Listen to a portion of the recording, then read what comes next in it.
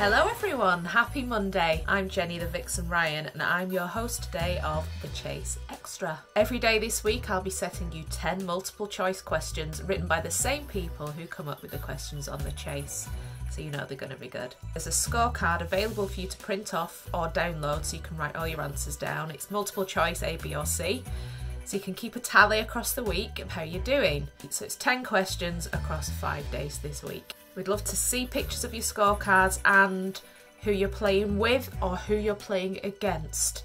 Is it you and the dog versus your mum? Is it your house versus the house next door? We'd love to know who your rivals are and who your team consists of. Who's got the bragging rights in your house? Have you tried the Which Chaser Are You filter on Instagram yet? Who do you think you'll get?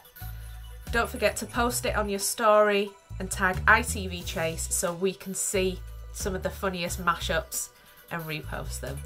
Anyway, let's crack on. Without further delay, The Chase Extra is on.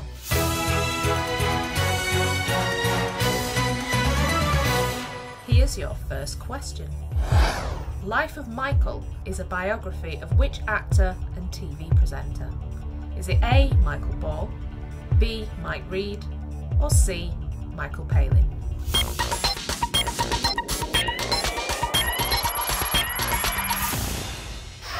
Question number 2. Which of these field events is part of the men's decathlon but not the women's heptathlon? Is it A, javelin, B, long jump, or C, pole vault?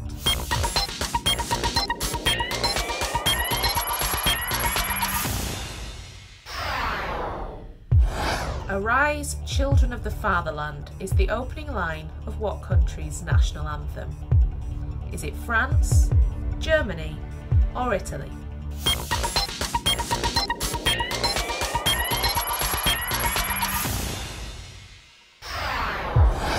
Question number 4. Which of these words is used to describe a sly and spiteful person? Is it A, doggy, B, catty, or C, fishy?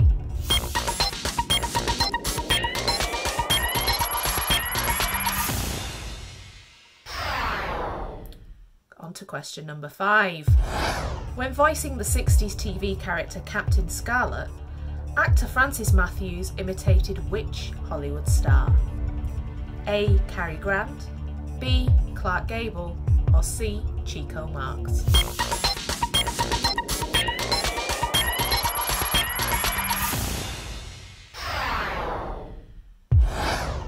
Question number 6. How many years passed between the Wright brothers' first powered flight and man landing on the moon?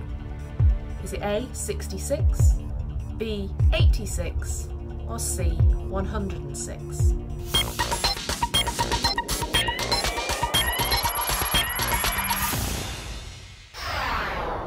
Question number 7. Which Christmas song has the lyric "Pum-pum-pum-pum, rum-pum-pum-pum, rum-pum-pum-pum"? Is it A, Little Drummer Boy, B, Do You Hear What I Hear, or C, Little Donkey?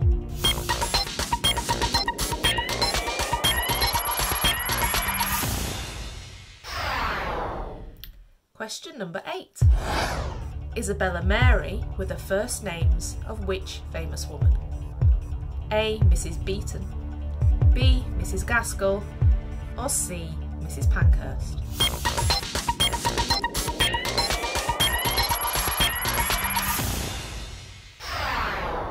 Question 9 of 10. Which of these Shakespeare plays does not feature a character called Sebastian surviving a shipwreck? A, Twelfth Night, B, The Tempest, C, The Winter's Tale?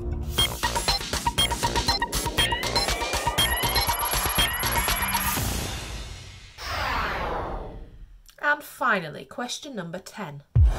Which of these footballers was given the nickname the Assassin-Faced Baby?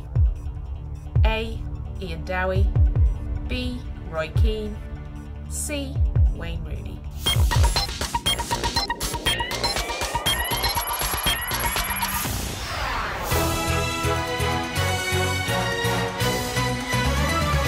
those are your questions for this Monday. I'm going to give you just a short while to decide what your final answers are going to be. In the meantime, let's have a little music quiz. I'm going to play you a song on the ukulele and hopefully you'll be able to tell me what it is. I'll reveal the answer tomorrow and hopefully my playing's good enough that you recognise the tune. I will give you a clue. The song is very appropriate for this day of the week.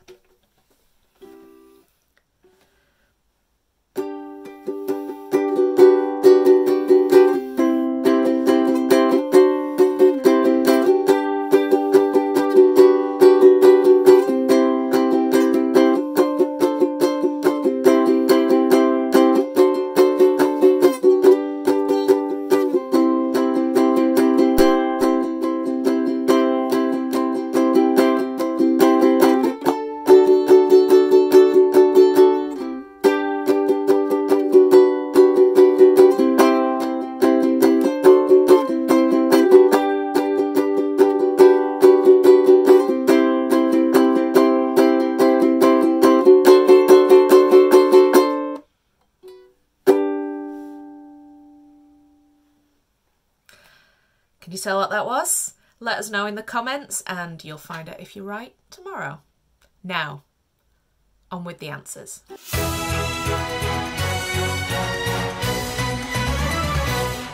And here we go, time for the reckoning. Scorecards ready? I asked you, question number 1, Life of Michael is a biography of which actor and TV presenter? Michael Ball, Mike Reid or Michael Palin? The answer was C, Michael Palin. The Python and BAFTA-winning actor and travel documentary host. Did you know that he nearly didn't do Around the World in 80 Days because it was originally offered to Alan Wicker? Thanks for turning it down, Alan. Question number 2. I asked which of these field events is part of the men's decathlon but not the women's heptathlon? Javelin, long jump or pole vault? The answer was C, pole vault. Pole vault wasn't even an Olympic sport for women until 2000. Question number 3. I asked you, Arise Children of the Fatherland is the opening line of what country's national anthem? France, Germany or Italy? The answer is A, France. The French national anthem is of course known as the Marseillaise, named after the soldiers from Marseille who were heard singing it as they marched into Paris. Question number 4. I asked you which of these words is used to describe a sly and spiteful person? Doggy, catty or fishy? The answer is it's B, catty. Fishy means something very different if you're a fan of RuPaul's Drag Race. Question number 5. I asked, when voicing the 60s TV character Captain Scarlet, actor Francis Matthews imitated what Hollywood star? Cary Grant, Clark Gable or Chico Marx? The answer was A, Cary Grant. Very much like Tony Curtis in probably my favourite film, Some Like It Hot. Question number 6. I asked you how many years passed between the Wright brothers' first powered flight and man landing on the moon? 66, 86 or 106? The answer is it's 66, A66. The Wright brothers had their first flight in North Carolina in 1903 and the moon landing took place on the 20th of July 1969. Also the date of birth of my Uncle Michael, so happy birthday for the 20th of July, Uncle Michael. Question number 7. Which Christmas song has the lyric pa-rum-pa-pum-pum, rum-pa-pum-pum, rum-pa-pum-pum? Little drummer boy, do you hear what I hear? Or little donkey? The answer is it's A, Little Drummer Boy. It was written originally in the 1940s and pretty much everybody has done a version of it. Boney M, Destiny's Child, Johnny Mathis. Probably most famous version is the duet by Bing Crosby and David Bowie from the 70s. But I think the weirdest cover version has to be a heavy metal version by Christopher Lee. Yes, that Christopher Lee. On to question number 8. Isabella Mary were the first names of which famous woman? Was it Mrs. Beeton, Mrs. Gaskell, or Mrs. Pankhurst? The answer is... it's A, Mrs. Beeton. Mrs. Beeton was known for her Book of Household Management, which became absolutely essential reading in the 1860s. Question number 9. Which of these Shakespeare plays does not feature a character called Sebastian surviving a shipwreck? Twelfth Night, The Tempest, The Winter's Tale. The answer is... C, The Winter's Tale. You'd think he was short on plots or something. The opening scenes of both Twelfth Night and The Tempest feature a shipwreck and the aftermath of it. There is a shipwreck in The Winter's Tale. It's part way through and baby Perdita survives it along with Antigonus, although sadly just a few minutes later Antigonus is eaten by a bear. What a way to go. And finally, question number 10. I asked you which of these footballers was given the nickname the assassin-faced baby? Ian Dowie, Roy Keane or Wayne Rooney? The answer is... it's C, Wayne Rooney. The nickname's play on baby-faced assassin, which is a nickname that's been given to several sports people over the years, but most notably for Wayne Rooney, his Manchester United colleague, Ole Gunnar Solskjaer.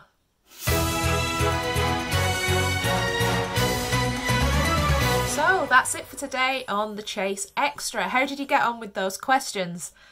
I mean, there were some tough ones in there, I will give you that. Also a couple that you really should have got and I'm sure you're kicking yourself over. We want to know how you've been getting on. Do you have the bragging rights in your house on today's quiz? Or have you been put to shame by Grandad? Let's find out. I want to see selfies of whoever you're playing alongside or playing against in your house. I want to see your scorecards. Just get them on social media. You can tag ITV Chase or you can use the hashtag #TheChaseExtra. You can like and share this video, get your friends down, get them playing as well. Tag them in the comments because we want more rivalry. I'm going to be back tomorrow at 6 p.m. directly after The Chase on ITV with another 10 questions. And as a little extra treat, I'm leaving you now with a classic blooper from our archives. But for now, The Chase Extra is over. Stay safe, everyone. Bye-bye. In 2008, the Russian city of Zheleznovodsk unveiled a monument to which medical procedure? A, hair transplant, B, a lumbar puncture, or C, enema? A monument.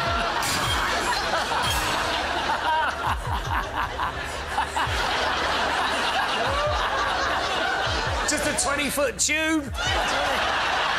Brilliant, isn't it? A stainless steel tube. Right, you've put. I think I've gone wrong. You've gone wrong? I don't know.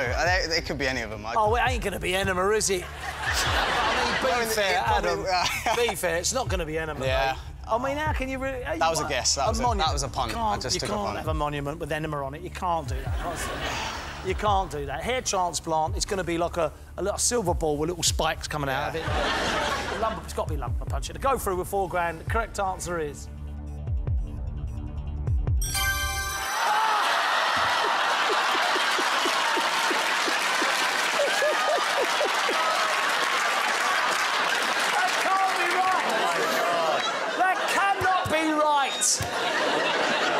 Oh my God! That can't be right. On a plaque it says enema of the state. Brilliant,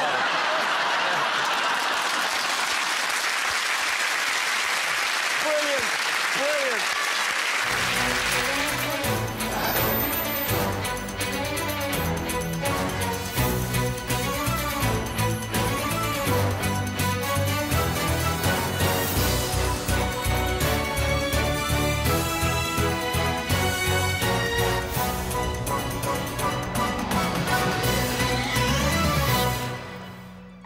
Potato.